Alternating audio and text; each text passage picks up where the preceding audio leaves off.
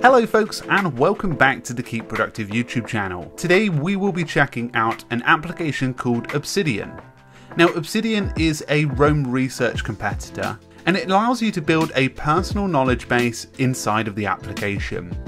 Now it includes some of the features that Roam has, and it's gaining a lot of attention right now in the productivity space. So folks, in today's video, we're going to dive into Obsidian and give you all the information you need to know. Before we roll into our Obsidian review, here's a little bit about our sponsor, ClickUp. So folks, this month here on Keep Productive is one of my highly recommended project management tools, and that is ClickUp. Now ClickUp is one of the fastest growing productivity and project management platforms in the last 2 years, and it's only been around for 2 years. They already have millions of users and over 100,000 teams are using them at the world's best companies like Google, Airbnb, Uber and Nike. Now teams traditionally use spreadsheets, email, chat and many project managers, but there's a big trend towards teams using just one application. Most teams replace 3 or more apps just by switching to ClickUp. So that process in itself, moving into one application, saves teams so much time. Now ClickUp has features like tasks, docs and goals to keep organized in one place and have fewer meetings, emails and daily switches between multiple applications. And it's perfect for all types of teams, from 2 to 2,000, and from farming projects to even building aeroplanes. On top of that, they have an extremely generous free forever plan.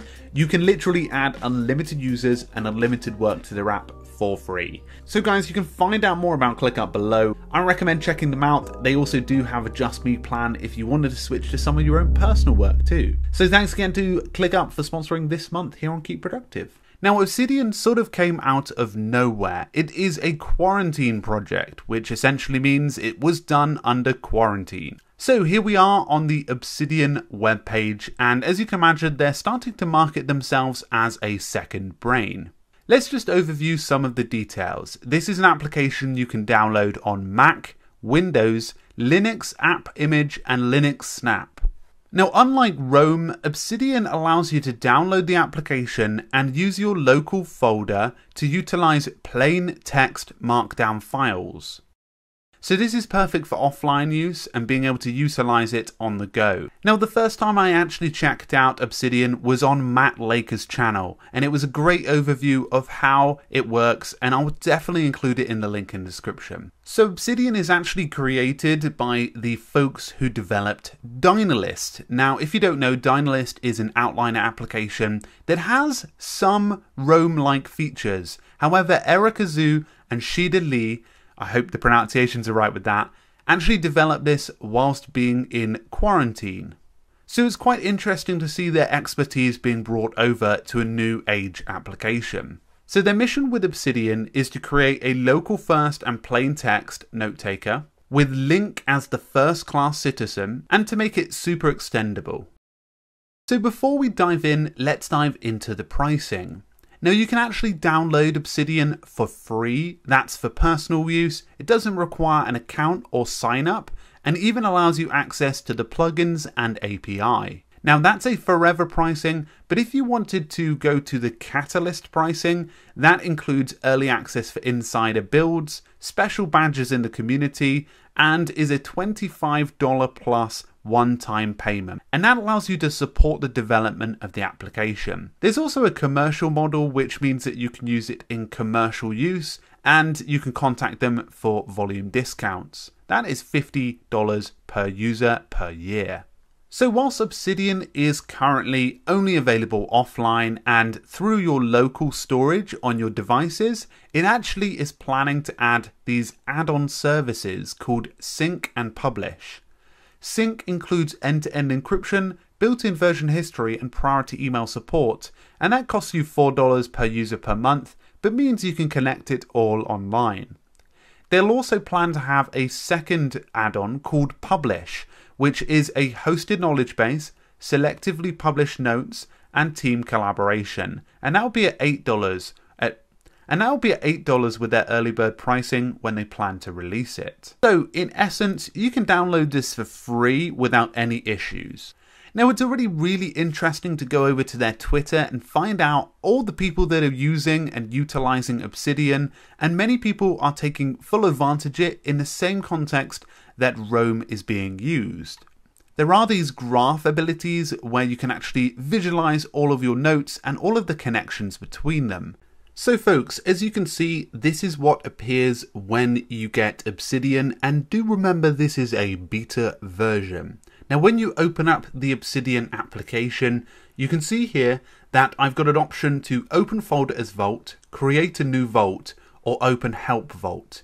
In this case, I'm probably going to create a new Vault, but if you had a bunch of markdown files that you're already using, say you're using an application like Bare Notes, or even an application like Ulysses, you could open this folder that has an existing set of notes. So in this case, I don't have that, so I'm going to go ahead and create a new Vault.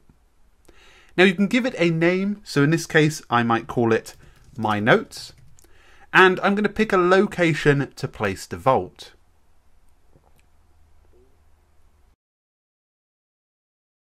And I've opened up the help page, which allows you to see all of the useful notes that the team have created to help you get started with your Obsidian account.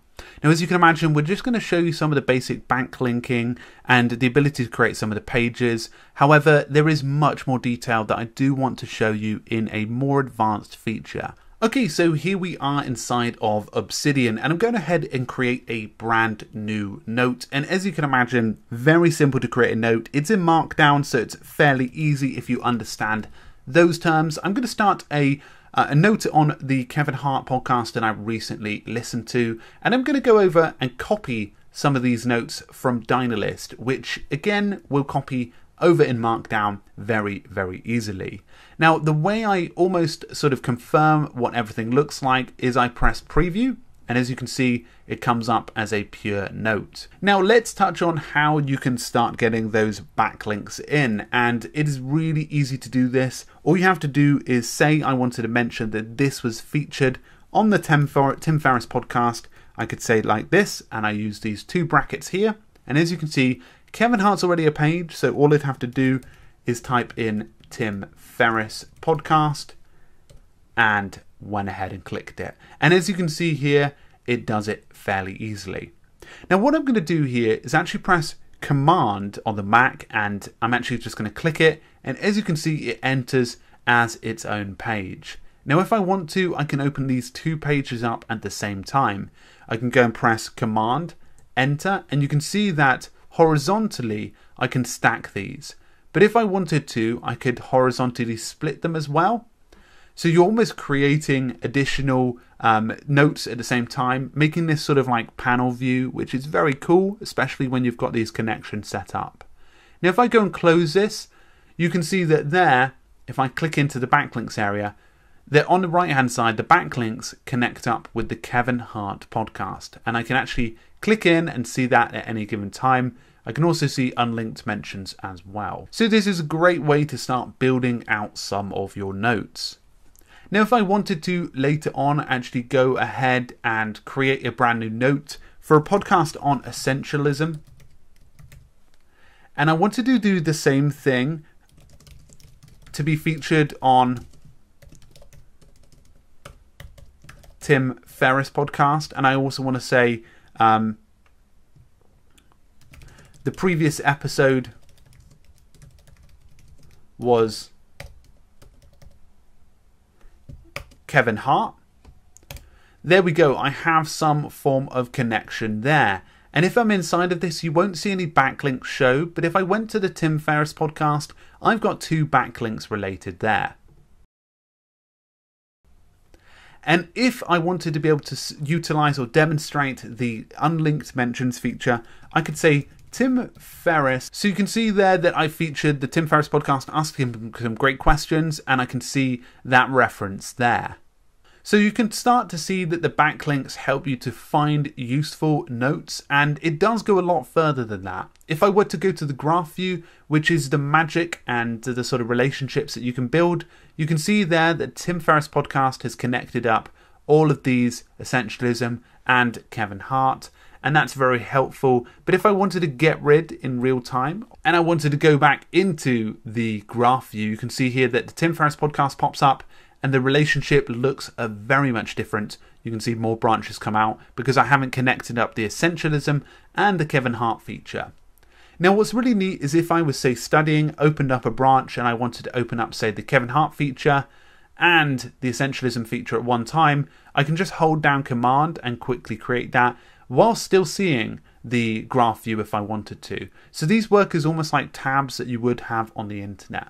Now you can go ahead and create folders and also change the sorting to A to Z, new to old, when you're creating your notes, which is fairly easy to do. And there is a markdown imported too, but there is real magic inside of the settings area when you can go over and find the file or the plugins. And you can see here that you can add a few, for example, search, some of the backlinks, and you can even add things like the tags that you create, which will come on to the more advanced feature. The page preview, so this is, for example, I'll show you this in a moment. You can even see the starred frequently used files, so that can come up when you're inside there. It's very similar to how shortcuts work. And even daily notes. So if you wanted to open a daily note to create a new one, and even the Zettelkasten prefixer, which is a 12-digit note, which can help create new notes using this sort of format. There is also an audio recorder, and I do want to show you how you can get started with your image uploads. So if I wanted to at any given time bring in a actual image that I can use, you can see there that if I dragged it in and I was inside of the preview version, so if I get rid of some of these, of this one, you can see that it actually appears as a big image in full size. So you can actually add images. So when you're inside of the note, that's how the image appears, which makes it much easier to start typing the notes away. And you may also notice that the JPEG feature is mentioned here too. So a moment ago, I actually went and created or went into the plugins area and activated this thing called Daily Notes. Now, if I opened up today's note, you can see a brand new note is created with today's date, and I can start typing away a few things that may be coming up in the day. For example, I could be saying journal entry for today. I could be saying listen to essentialism. So if I want to, I can change the date format as well. If I was someone that wanted the day, the month, and the year, which is common in the UK. I can even change the file location of the daily note if I wanted to have a specific location, and also wanted a template file. So I used the same template over and over again. So as you can see here, I started making some notes here, and I can maybe connect up the podcast to this one. And if I went over to the graph, you can see here that now the graph has a relationship between these two. So I can see that on this day, I have, for example, Tim Ferriss podcast and essentialism all ready to go. So if I were, for example, looking to plan or maybe listen to the Tim Ferriss podcast and take some notes as I was going across my day, I could press Command and Enter and actually start taking some notes on essentialism, but continue to actually start making a to-do list for the day. So as you can imagine, they don't have some of the checklist abilities that you would get inside of Roam Research, but it still provides you with a good way to maybe go and plan your day ahead. You can, for example, begin to use the markdown to add all of the details that you need, but they're probably planning to add a bit more later. So if I ever wanted to switch over to a certain note that I was trying to find, I can use the quick switcher, which allows me to quickly switch between applications. And as you can see, if I open up the Tim Ferriss podcast now, I have multiple links created because I've essentially got the ability to see into the Kevin Hart podcast, etc., and in much more detail.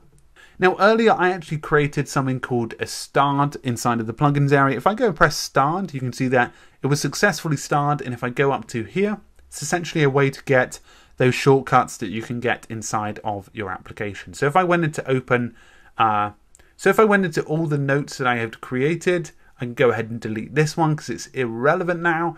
But if I went ahead and starred the most recent note that I've created there, I could start working on that here. So folks, this is a super basic overview of Obsidian. I really want to dive into much more detail. This is much more of a beginner's opener to those who are looking at the application, and definitely my first full introduction to the application.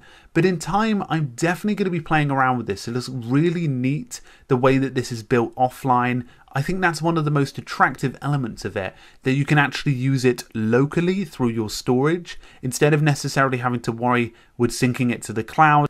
Many weeks ago, Roam actually shut down based on this, but this is something that doesn't have that problem. This is based on your computer's quality and naturally has tons of customizable abilities. You can actually go ahead and change the theme if you wanted to.